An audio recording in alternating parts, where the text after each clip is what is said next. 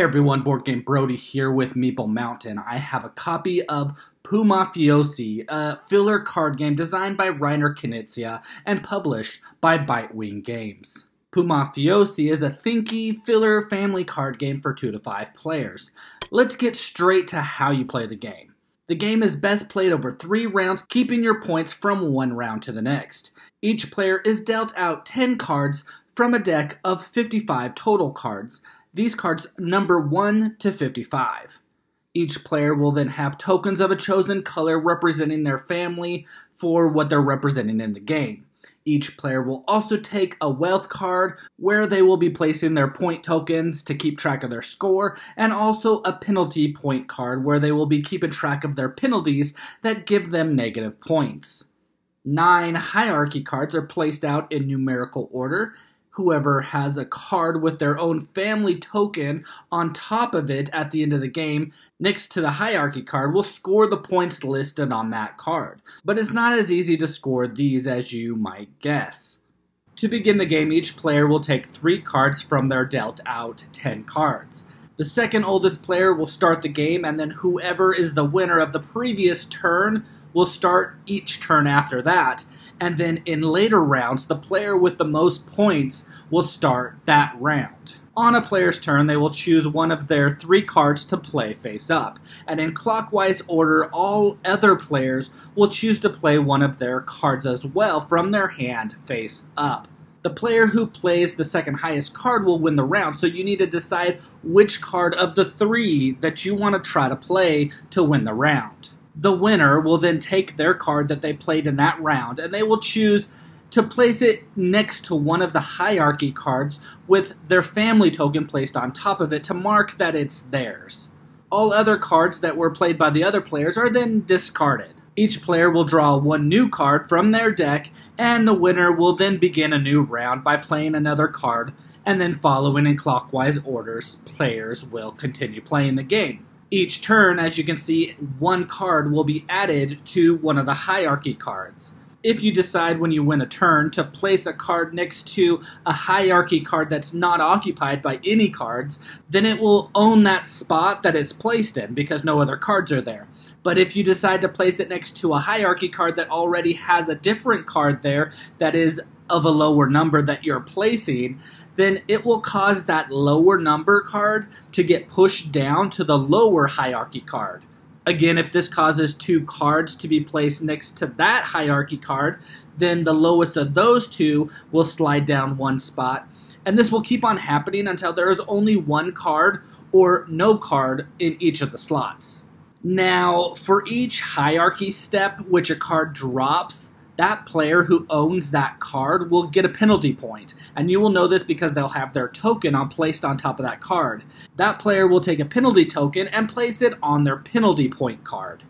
Players will want to win rounds with high-numbered cards to place their cards safely into high positions to score them more points, but also so they don't drop down from others pushing them down. But also, players will want to avoid winning the low cards, as weak Pumafiosi usually end up in the cemetery. And this slot is the only slot that can hold any number of cards, and it is the home to all the low cards that don't make it above. After 10 rounds, scoring is performed. Players will gain the points for the cards that they have in the hierarchy slots. Again, they will reference the hierarchy card to figure out how many points they will score. If you end up not scoring any hierarchy cards, then you will get a penalty of 10 negative points. Players can then subtract their wealth points by any penalty points they accumulated during the game. After 3 total rounds, whoever has the most points wins and becomes the big boss. The game is a fun, quick game that changes how you think from other classic card games. The game kind of holds a hearts or a spades kind of feel to it, but then it introduces a modern touch by strategically playing the second highest card, which is surprisingly very strategic. So what's so strategic about trying to win the second highest card? Well, everyone only has 3 cards to choose from, and the cards are from 1 to 55. You might want to get rid of a low card so later rounds you have a better hand of cards to choose from, but you also need to watch out as other players might decide to also play low cards with your low card, making someone win with a low card, which is usually going to result in negative points. So you want to win with the highest numbered card possible, and you don't want to win with the low numbered cards. That's because even if it is near the beginning of the round and there are no cards on the hierarchy track, then it will eventually get pushed down, giving you negative points till it's at the -3 card, which is a lot of negative points. So that brings in this other strategic thing. When you win and place cards on the hierarchy slots, you want to make sure that you get the most points, placing your card at the highest that you can, but you don't want to get bumped down later in the game, giving you negative points. And when placing the card, they actually don't have to be placed highest to lowest. You can try to sneak in at some places, but you need to know that if you do get bumped, you might be moving a long ways down, receiving actually more negative points than you do positive. So the selection of where you put your winning card on the hierarchy track is the other element of that strategy. The game is fast to play, full of simple yet strategic choices, and the round ramps up as you play due to the hierarchy track and bumping cards down. And sometimes a lot of them are going to get bumped down, changing who is doing good in the game. Players will need to win rounds playing the second highest card, but also placing their winning card in the best place on the hierarchy track. So you will need to become the big boss by not being on top, ending beneath the ground in Pumafiosi by Bitewing Games.